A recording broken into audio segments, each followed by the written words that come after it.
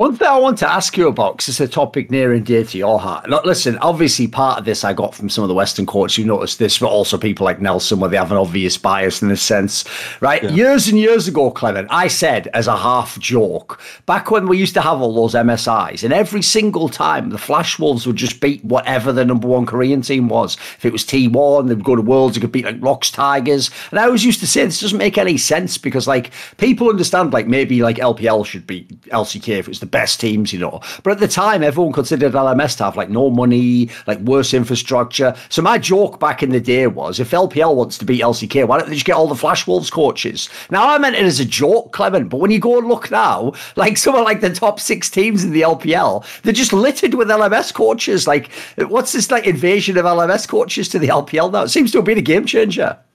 I think someone heard you on that, and they probably just followed your advice, and it's really been to the detriment of the LMS. Like, RIP, it doesn't even exist anymore. That's true. But I felt like a lot of these, what these coaches were really good at is I felt like they came from an environment, and I've said this a lot of times, where the level of difference between coaches and players was a lot more equitable. So the coaches were not more afterthoughts. They were actually linchpins in the team's constructions. And, you know, well, like in the old days, when you had a Chinese coach, not a Korean coach, the salary difference between a coach and a player could be up to like 100 times. And, you know, it's very hard to control. And it was very hard to, you know, when you have a coaching clash between a player and a coach, most of the times it would be sided with the player, especially if you had Korean imports that were demanding like very, very high salaries. And what I think the difference was with most of the LMS coaches going over is that, you know, they are coming in where I felt like, especially, I think the best example of this was FPX. Because FPX, they actually had a GM who I think is incredibly smart. He used to be the actually league ops for Riot China. And he just quit his job one day and said, you know what, I can't stand watching the LPL lose to Korean teams over and over again.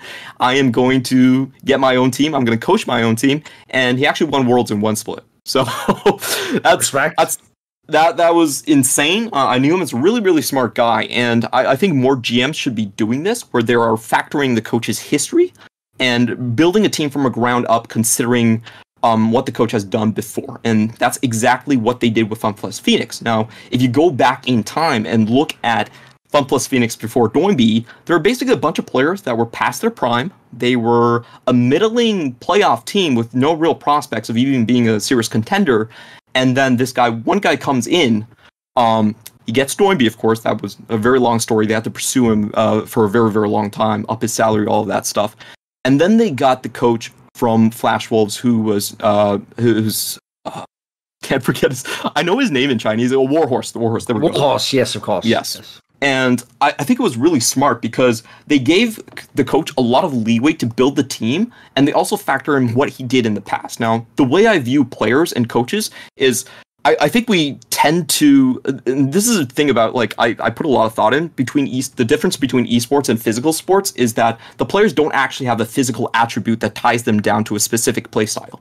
Like, you can't really transition a 7-footer into a point guard. Sure. But in esports, the way it works is that I think players are not really that separable from the systems that they used to play in. So there is a definitely trend where you can see how these players will match up. And I think a huge thing where FPX was very successful was they got a coach from the LMS, and he instituted a system that was very, very much similar to the way that Flash Wolves used to play. It was actually almost a carbon copy in terms of their bread and butter play, which was the 4v2 tower dive. You know, you bring Maple Carson into the bot lane. Same thing, you bring Doimbi Tien into the bot lane. Yes. It doesn't really matter how good your bot lane is. LWX is not top carry material by any means, even in the LPL, but they made it work.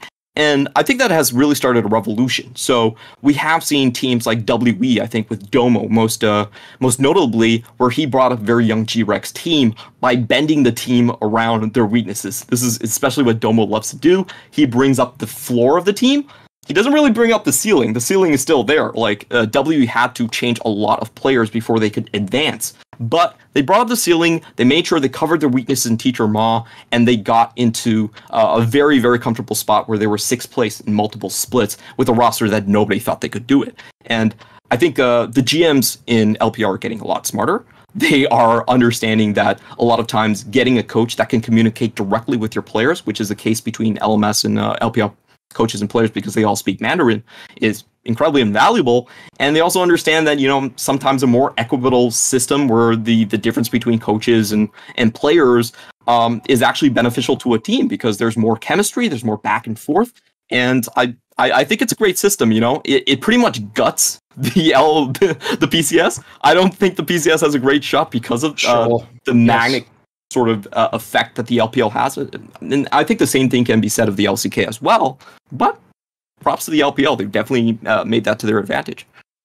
Sure. Because I even think about like how few people in the West even know who the big coaches are in the Asian region. They basically just know anyone who's been in T1, basically Koma, Zephyr, they know a few people, right? Yeah. They don't know almost any of the LPL coaches. And I have to say, by the way, along the lines of what you said at the end there, listen, LCK has some good coaches. LPL has the best coaches in the world as well. Just look at the collection of people. Look what they've done over the last few years. It's ridiculous how many elite teams there are. Want to see more cool, funny, interesting clips based on topics from my content? Well, subscribe to this channel then, or, you know, be a pleb and don't.